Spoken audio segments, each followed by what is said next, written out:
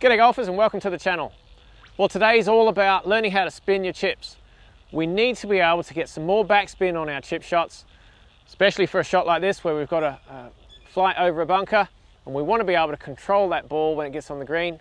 And it's all to do with a simple adjustment to your setup that's really going to help you to spin those chip shots. Now, if you're new to this channel, then please consider subscribing. We've got the button in the corner there and hit the little bell for notifications of new videos. We bring out new content every week. Welcome to Aussie Golf Pros.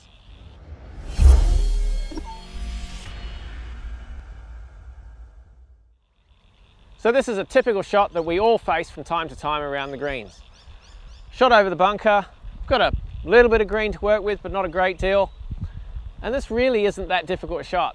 But if you're not putting any spin on your chips, then the ball's going to roll out. I've got a lob wedge here, and this is typically what I see. Ball runs and runs, doesn't really get up as high as it should, and there's definitely not a lot of backspin on it.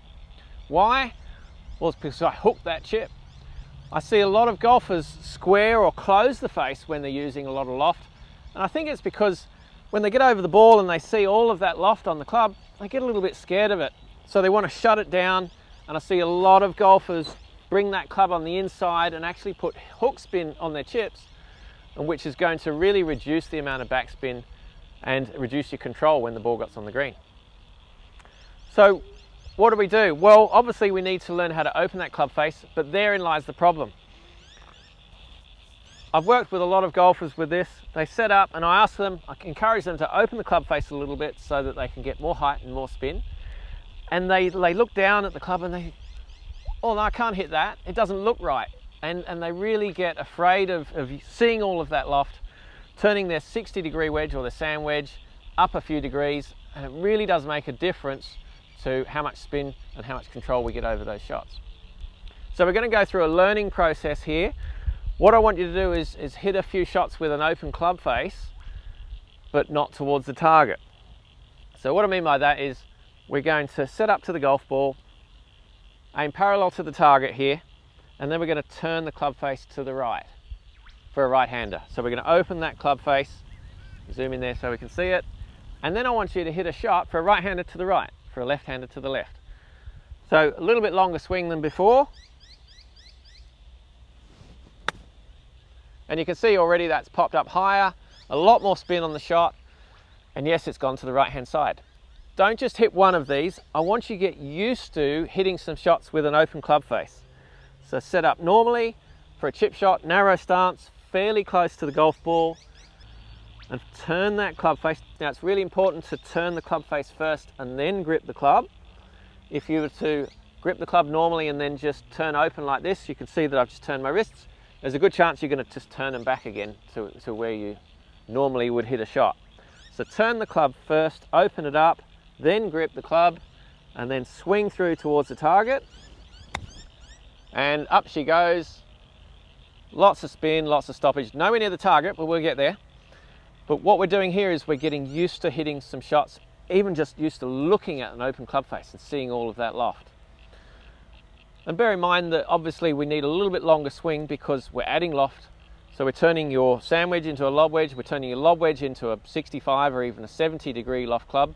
So you need a little bit more energy, a bit more power. Now the next step's really key.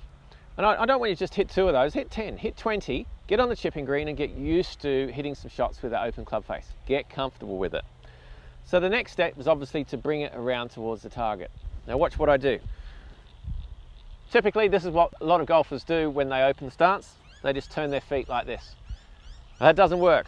We haven't really set up properly to the golf ball. It's ineffectual and the trail leg's going to get in the way. And then what we see is a lot of in to out swings, and that's where that hook shot comes from. They've turned their feet, but they're just twisting their body up and not really setting up to swing to the left for a right-hander, which is exactly what we need to do. So watch how I do this. So set up the club, turn it to the open side, hold, and then I want you to walk around in a little circle here. And that's about as far as you need go. So there I've properly opened my stance. From a side-on view, it looks like I've got the ball way forward in my stance now. That's fine. it's between my feet as I'm looking at it. Because I've gone around in a semicircle and not just turned my feet, I've actually effectually improved the ball position so it's comfortable for me. It's opposite my heart where I play a lot of my short game shots, and so should you, and long game shots as well. But it's adding loft to the shot. As we come around this circle here, we're adding loft to the club, and it's a lot easier for us to slide that club under the ball and get it towards the target. Right, so let's have another go. This time I'm going to go for the target. So open that club face, open side, then hold the club, walk around in a circle, nice long swing. Oh my goodness, up she goes, and look at the stoppage on that. So see how much different that was from a closed face, hooking it, which is a ball that rolled 10, 12 meters, maybe more, to a shot with an open club face. Different setup, different result. A lot higher, a lot more spin, a lot more stoppage, a lot more control over the shot. Yes, I needed a longer swing. And when you're hitting over something like this and you want to put some high, soft control on the golf ball, then you are going to need a longer swing. So it's going to take some practice. But this isn't a full lob shot. It's not the full wristy Phil Mickelson shot. You don't need that. Play something that's going to be quite consistent. We're just sliding the club along the grass. It's a higher risk shot than playing a square club face, yes, but with a little bit of practice, it really can stand you in good stead. The other thing to bear in mind is when you do open the club face, watch the bottom edge here. Watch that bottom edge. As I open the club face, the bottom edge now drops. That means I have more bounce. Bounce is your friend.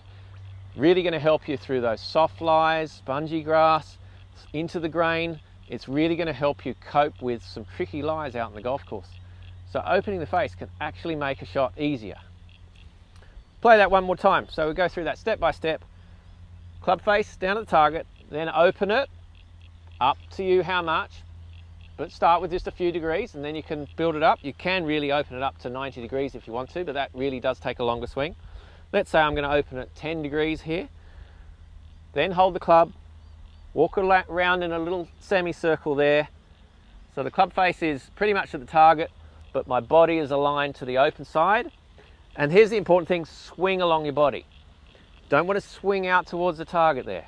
This is what a lot of people struggle with. So we're now open to the target, swing along the body, nice long swing, and up she goes.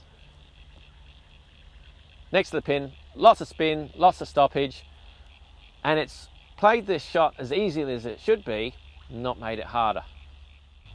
Thanks so much for watching. Well, there you go. Just a simple setup change can really transform your short game shots, help you with a lot more control, add a little bit of bounce to your sand wedge and your lob wedge as well. You're going to cope with some trickier lies, and actually it helps you to be more aggressive with some of those shots as well, because you can be more confident that the ball's going to stop. I'm not going to lie to you, it is going to take a little bit of practice. Just looking at that open club face, it scares a lot of people. And that's why I want you to play that shot to the open side. Just hit a few shots, 10, 12 shots, and let it go to the right for a right-hander, to the left for a left-hander. And that way you're just going to get more comfortable with looking at an open club face, hitting shots with an open club face, and getting that club to slide underneath the golf ball. You'll be amazed at how much extra height and spin you can achieve around the greens. We look forward to seeing you next week. Are you the best golfer you can be?